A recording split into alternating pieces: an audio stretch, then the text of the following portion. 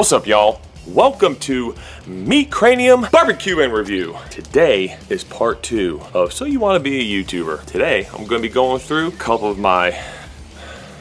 Really? Come on. This too? Can we get through all this so I can get the video started? Okay, yeah, I know. Like, subscribe. Okay. Oh, there's the bell. Okay, let's get through all this. Come on, come on, come on. Okay, cool. Now, let's finally begin. Now we got through the like, subscribe, and the freaking bell. Like, y'all don't know how to already do that. I'm going to show y'all, we're going to go through some things that I find to be pretty funny. That's amongst our community. And go through some more pet peeves, some more instructional things, and what to do, what not to do. This is basically going to be the good, the bad, and the ugly. Let's get started. First point. Like and subscribe guy. Smash subscribe. Alright, so before this video even starts, before you even know what it is even about, I want you to smash that like button. I want you to punch that like button. I want you to Daniel-san that like button. I don't care what you do. Slam it on the ground. Do whatever you have to do to that like button. You hit that like button, that thumbs up. And if you don't know how to subscribe to somebody, there is a little finger. It's gonna go click. And it's gonna say subscribe. Because guess what? I guess y'all don't know how to subscribe to somebody. So you need instructions on how to subscribe to people. In case you do, I'm gonna show you real quick. All right, hey, Rico, Smoking Jazz Barbecue, please forgive me on this, all right? I'm just using it kind of as an instructional thing here. So I'm gonna show y'all how to subscribe to somebody. And it already gives you, at least on your phone, it already shows you how to hit the bell. Yeah, cool, to get notifications, check this out. So I am already subscribed to Rico at Smoking Jazz Barbecue. I'm gonna go ahead, I'm going to unsubscribe to him, okay? All right, so look, see this right there, unsubscribe. Now watch this. Now if I want to come across Rico Smoking Jazz Barbecue and I want to subscribe to him, there's a little button there that says, look at that. It says subscribe.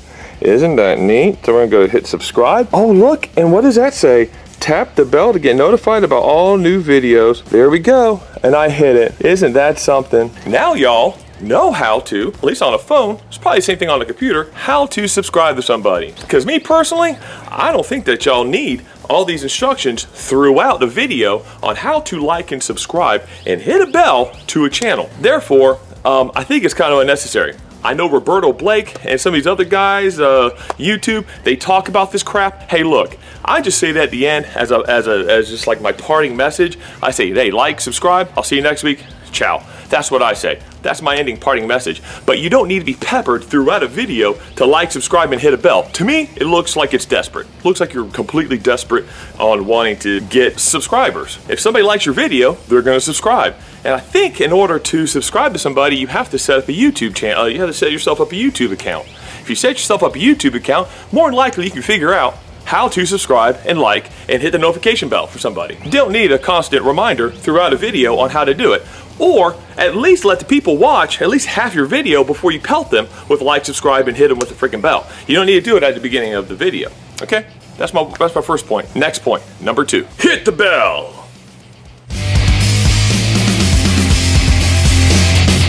I know as a new YouTuber, you want everybody to perceive that you know everything about cooking, that you are perfect at cooking. You don't want to show your fails. I'm telling you, show your fails. If you show your fails, it's going to give you credibility. Me, personally, I'm going to admit right now, I do not know how to make macaroni and cheese by scratch. I thought I had it figured out. I did a video on it. I did Ultimate Mac and Cheese. Go watch it. It's a beautiful video. One of the most beautiful videos I ever made. And I completely failed. I wasn't going to post it. My wife says, no, you should post it. And you know what? She was right, guys. I should have posted it, and I did. Ultimate Mac and Cheese was a fail video I did. I'm glad I posted it, because you know what? It shows I'm human, and I make mistakes, all right? Other thing I cannot make, I've never been able to figure it out, is lasagna. I can't make lasagna, y'all. Lasagna and mac and cheese? Nope, your boy can't make it. So, show your fails, all right? It's okay. It's okay to show that you're not perfect. It's okay to show that you overcook a piece of meat. It's okay, y'all. Do it. If you fail, show it. You're not going to be perfect at doing everything. So take that as some advice. Smash the like button. All right, number 3, where do I get my stuff at? So watch this clip, see after this clip. Be a YouTuber. Well, if you want to know where I get some of my really cool stuff at, it's right here at TJ Maxx. Let's go in and see what kind of cool stuff they have at really cool discount prices. All right, so at TJ Maxx, you get a lot of really good dishes, pots, pans, so, really good prices. A little 10 bucks for that. You get cast iron. Got some dishes to put, you know, to make like thumbnails. This is really good stuff. Like white dishes, like you know, you want to do thumbnails, put on like some white dishes and stuff. Portugal, there we go. Hey, Portugal's gotta be good. So look, there's some nice mixing bowls for your channel right here. $5 for that bowl. Really good price. Let's go ahead and look at some more stuff. Here's my favorite section at TJ Maxx. It's the wood section. This is where I get a lot of my cutting boards at, a lot of my bowls. They don't have any bowls right now, but this is where I got a lot of my wooden bowls from that I use in my channel. Look at this. Custom order right here. How much is this? 17 bucks. Oh, nice that is. 17 bucks for that custom order. Heck, I might go ahead and buy one of these now. That's a really good price. Wooden spoons. See? Wooden spoons, $5. Now pick yourself up some knives, some cheap knives. They got all kinds of knives here. There's all kinds of stuff here at TJ Maxx.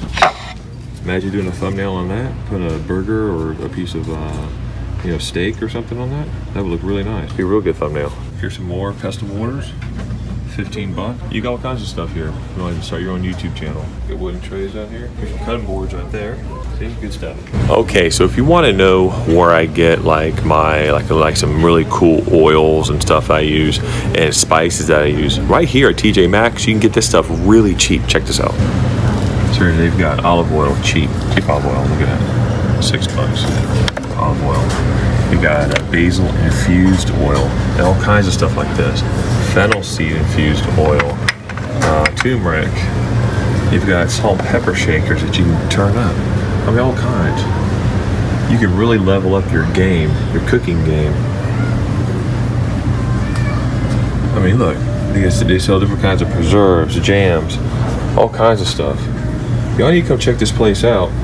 If y'all have a TJ Maxx near you, go check it out. I mean, you can get all kinds of really cool stuff. Pickled asparagus, pickled beans,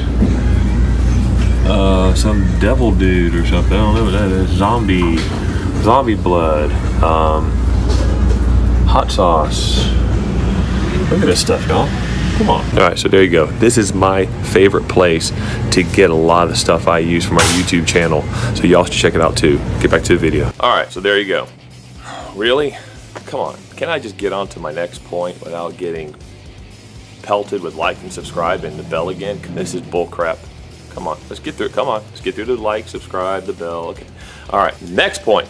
Let's get on to the next one. Okay, now here's one that's near and dear to me. This is going to be a section called product pushers. Basically selling your soul to the devil to push a product. It doesn't matter what the product is. I've had probably no less than probably 30 or 40 companies hit me up to try their products out, and my response to all of them is either, I'm sorry, your product does not fit my channel, I'm a cooking channel, and me wanting to promote a desk fan or cell phone cases, it does not relate to my channel, and I'm not gonna promote your product. However, there are a lot of times where the product does match my channel, and I will email back. I'm like, hey, look, if your product is not, if you don't have 100% confidence in your product, do not send it to me, because I'm going to do 100% honest review, and if there's anything I find inside there that I can pick apart, I will. So you better make sure that your product is up to snuff, and it's the best thing since sliced bread, and I'll be more than glad to do a review of it, because as y'all know, if I find something wrong, I'm gonna let y'all know, because I have integrity, and if I find something wrong in a product or it's something bad that I don't like in a product, I'm gonna let y'all know. Because if y'all get the product that I recommend and you guys get it and it's a piece of crap, guess what? It looks bad on your boy. I'm not doing that. So anyhow, these product pushers, I seen, it kind of irritates me because there's been several products that I have rejected, and a couple weeks later I find I see a YouTuber doing a review on it, and one of them was it was a big old fan. There's like an outdoor fan you hook your hose up to, and you get like a mist that blows out. I got hit up to promote that product, and I said, I'm sorry, but I don't know, I don't see a way how I can actually use that on my channel or promote it or anything else. I said, so never mind. It's nothing to me. It's nothing cooking related. 2 weeks later, or it might even been a week later, I seen a YouTuber doing a review. It was a cooking channel that did a review of that same exact fan that you hook a hose up to and you let it blow around. I got hit up for that first, but yet I see another YouTuber doing it. To me, it's selling your soul to the devil. I'm not doing it. I'm not selling my soul to the devil. If a company actually trusts me and to trust what I say about their product, Barrel House Cooker, a Barbecue Dragon, and Flame Boss. Those are 3 companies that trusted me to do a review of their products. And guess what? And as y'all seen, it wasn't 100%. And I wasn't like a fanboy of theirs and just to say, oh, I'm gonna brown y'all's nose. Because guess what? If I give a review of a product, you know, I want to make dang sure that the company, if there's something wrong with it, I'm going to give them a chance to improve that product. And if they improve it, I'm going to let y'all know if they improve it. And also, I want y'all to get a good product that is affordable and is a good quality product. That's why I do it. Let's get on to the next point. All right, this point is keyboard cooks. So, keyboard cooks, I also like to call them authentic guy, is the ones that give you, that you do a dish. You say, oh, that's not authentic. That's not the way you're supposed to do it. You're supposed to do it like this. Kind of annoying. But you know what? There's a silver lining in all those. I've done videos because of keyboard cooks have given me ideas. Listen to them. Read what they say. Some of them are just blowing hot air. Some of them actually know what they're talking about. So these keyboard cooks, it's a good thing and it's a bad thing. It could be a bad thing because they're just annoying and they're trying to, basically you're just trying to say that, you know, you're not doing it the way that we did back in freaking Yugoslavia. I think even Yugoslavia is even around anymore, but that'd be a good one to use because the country doesn't even exist no more. So anyhow, keyboard cooks, good and bad, listen to them because they can also give you ideas on future dishes to do. Next point. The next one is trolls. Trolls really offer nothing to your channel other than just to make fun or mock you or anything else. But here's the thing, if you don't get a troll, you're not doing something right. You get trolls when you're doing something right. If you're butt hurting somebody, or if you're tweaking somebody, or if you are doing something that might be a little controversial, hey, the trolls are gonna come out. Even if you don't do something right. Some people just like to just complain and whine and piss and moan. But trolls, this is how you handle trolls. Me, I kind of like to answer them back. You know, I kind of like to have fun with them a little bit.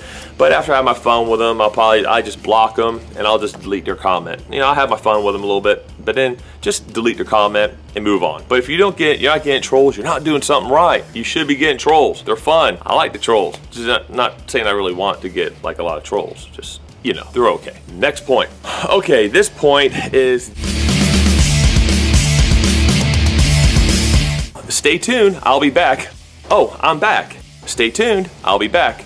Oh, hey guys, I'm back. Okay, those guys. That's pretty funny. Hey, I've done it myself, so I'm kind of poking fun at myself here. It's the videos that you watch, and I believe everybody's done it. Okay, so we can all, as a community, laugh at ourselves on this one. So you're watching a video, and people watch my video, and you will say, I did this especially at the beginning of my channel, is you would say, okay guys, or hey y'all, I'll be right back. And then next scene, I'm back. You think? Why do you think we're watching your video?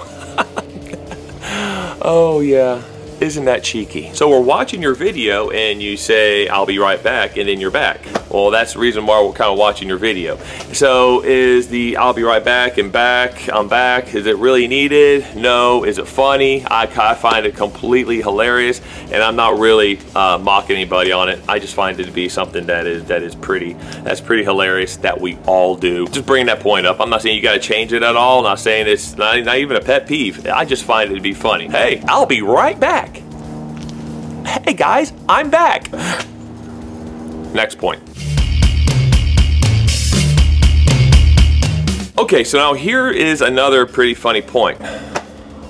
Really? Subscribe and like and bell again? Come on. Can I just get through this rest of this video without there being subscribe, like, and the bell?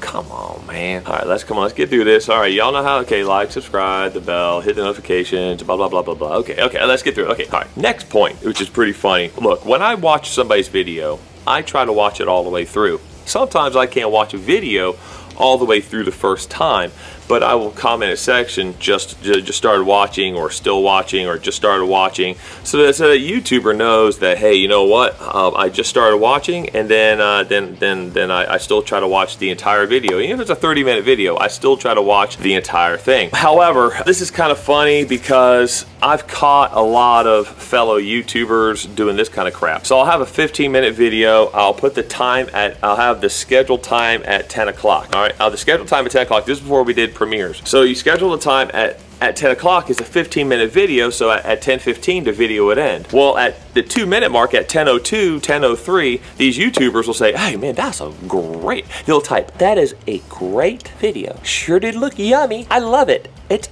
awesome. What a great dish. Then my comment back to them generally is, hey, thanks for taking 3 minutes to watch my 15-minute video. I appreciate that. Hey, look, you can BS some people sometimes, but you can't BS all the people all the time. So I find that kind of funny that people do that. If you watch somebody's video, try to watch it all the way through. It's kind of common decency. So try to do that. Hit the bell.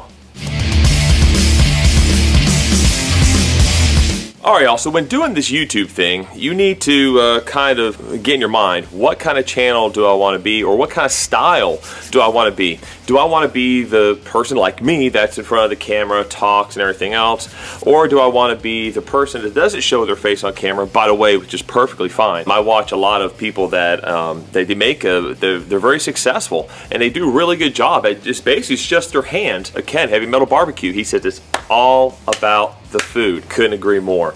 It is about the food. So that's why you gotta make sure you get the camera up in close. And basically with Ken, all you see is he's just straight to the point. It's just hands, and that's all you see. Tom Horseman, another great one. All you see is his hands. You don't ever see the guy. And that's what they do. That's their gig. And they do really, really, really good with it. Try to emulate yourself after people that are really good people at teaching, very good people at coaching. I might not be probably the best person in the world. I think I try to do the best job I can to try to coach and to try to teach and to try to teach a lesson. But you know, people like Malcolm Reed, this guy, he's got a huge channel. Malcolm Reed is fantastic. He's a fantastic teacher. He speaks slowly. He's very detailed. He goes through his stuff. You have people like Steve Cookout Coach, great channel. He's also a very, I mean, he's a cookout coach, so he's actually properly named. Ryan at Grill Top Experience. I was watching one of his videos and I commented, I like the guy, and inside his comment section somebody commented, I thought this was really cool, I could listen to this guy read the phone book. And it's true. So Ryan Grill Top Experience is another great channel to watch for instruction. There's a bunch of channels out there. I know I'm gonna forget some, but there's channels out there. You know, if you want to try to emulate yourself after somebody, there's no problem emulating your channel after another channel and trying to be like another channel. I've seen other channels before, and I've tried to emulate my channel kind of after them. But then while doing so, I kind of found my own roots and how I wanted to do my channel. So if you want to take another channel as a guide until you can kind of find like your own way, there's nothing wrong with that. It's completely fine. There's some channels, you know, some people do no words. They don't even talk. It's just music and food. Nothing wrong with that. I love that. Some words are never even spoken, and they still get their point across. That is totally awesome. In fact, I've done some videos like that myself, like my ultimate series, of videos. I don't even speak. It's just food. I haven't done one in a while, but just food and music. There's another tip. To me personally, there's There's nothing wrong with emulating and trying to copy another channel while you're a young channel, trying to copy somebody else, or try to copy somebody else's style. There's nothing wrong with that. I don't see nothing wrong with that. If you guys want to try to copy me, emulate me, because there's no other form of flattery than somebody trying to be like you or trying to do your style. It's flattery. If y'all want to emulate me, hey, that's fine. I would appreciate it. But if y'all want to emulate somebody else until you can finally find your own way, do it. Go for it. All right.